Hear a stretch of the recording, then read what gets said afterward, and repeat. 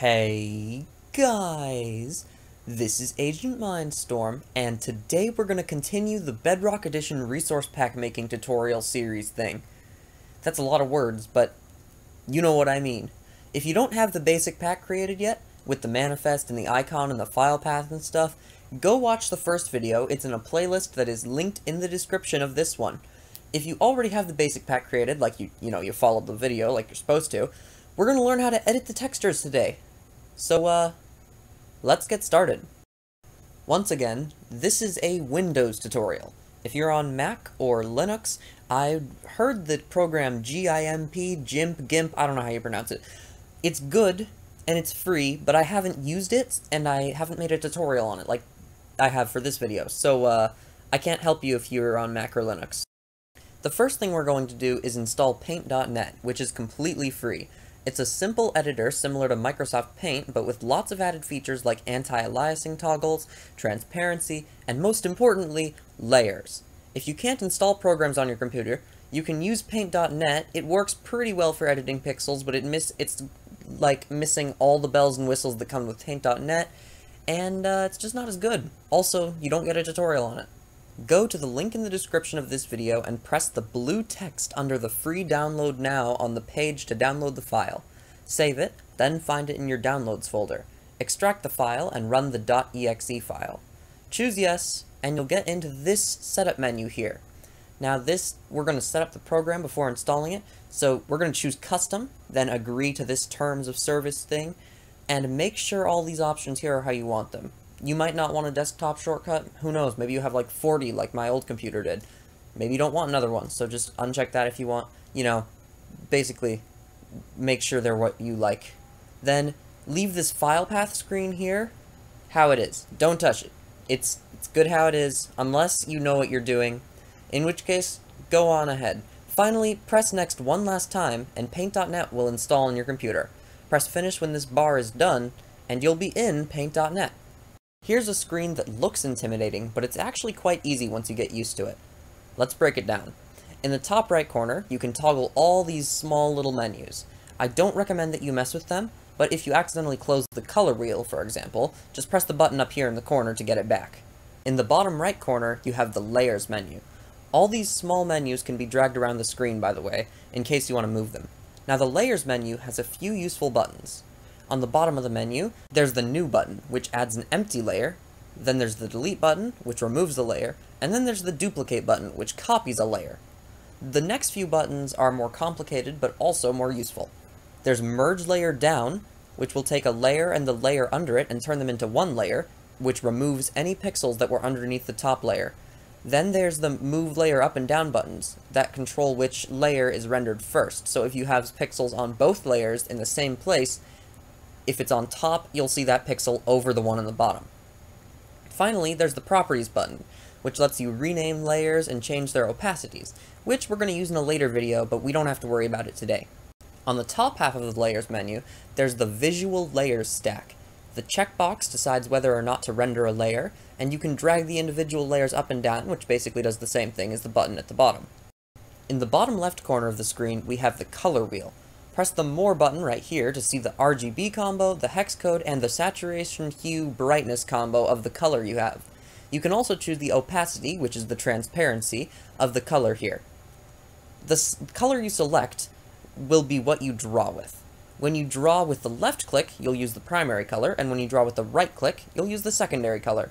You can flip the colors from primary to secondary and vice versa with this button here, or use this drop-down menu at the top to change them individually.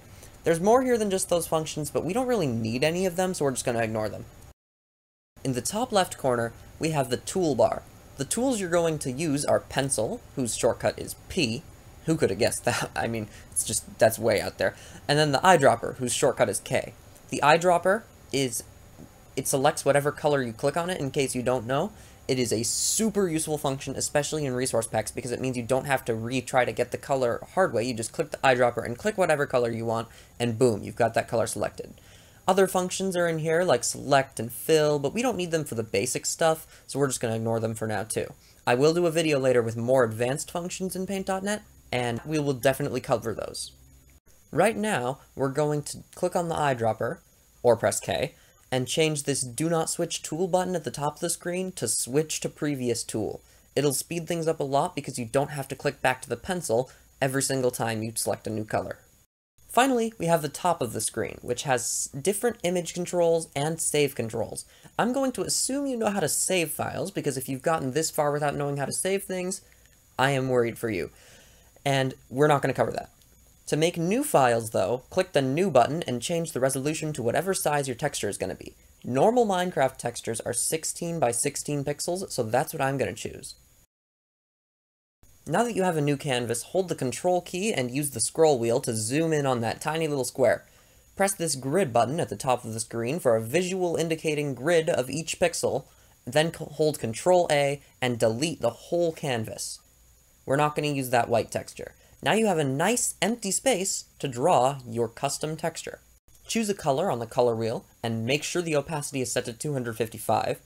Choose the pencil and start drawing your texture. You can change the colors however you want, you can draw whatever shape you want, but woohoo! You are making a resource pack. You're drawing a texture. Now I can't tell you how to draw well, because I'm not really an expert on it myself, but I can tell you how to draw, and now you know. Once your beautiful custom texture has been created, open your folder from the previous video with Minecraft's default files in it. Go to Textures, then find whatever texture you want to replace. So for example, if you drew a replacement for oak planks, which is what I'm going to do, we're going to search for oak planks. Now, as you can see, it didn't pop up.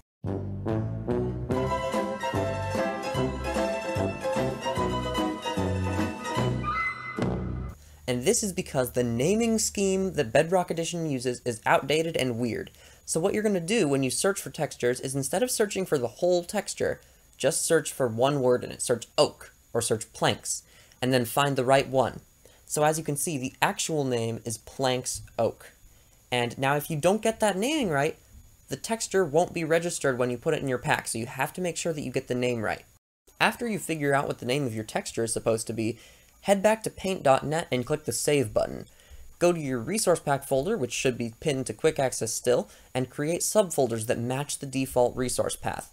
Since we chose oak planks, we're going to go Textures, we're going to create a folder called Textures, Control N, and then name it Textures. Then we're going to go into Textures and create another folder called Blocks, and then open that one too. Now, we're going to name the file planks_oak, and then we're going to make sure that the extension is .png. Make sure that the type PNG is also selected in this little drop-down menu, because if you put a different extension than what it actually is, that'll just confuse everything and it won't work at all. So now save the texture in the correct folder with the correct name and the correct file type. Then we're going to close everything and open up Minecraft to see if it worked. Apply your resource pack in the Global Resources screen and load up a world. Since I replaced oak planks, I'm going to get an oak plank block to check. As you can see, the texture is now the custom one that I created in this video and saved in this video. Isn't that crazy? This is the process that you're going to use for every single texture you create. Draw it, find what to name it, put it in the correct folder in your resource pack, and test it in-game. Now, you don't have to test it after every single individual texture once you get it down. You can do a group and then make sure they all worked. But it is very smart to try to check it every once in a while and make sure you're naming things right, make sure they're all working, and make sure your pack isn't broken. And that is where we're going to wrap up this video. Now you have the default files, and you know how to make textures, and you have a program to make textures. You know all the basics of creating a resource pack. More videos will come out later that explain more advanced things, such as more Paint.net features, like I already mentioned, and then also TGA files, JSON files, other than the manifest, animations. But for now, I do want to tell you all, thanks for watching, and I will see you later.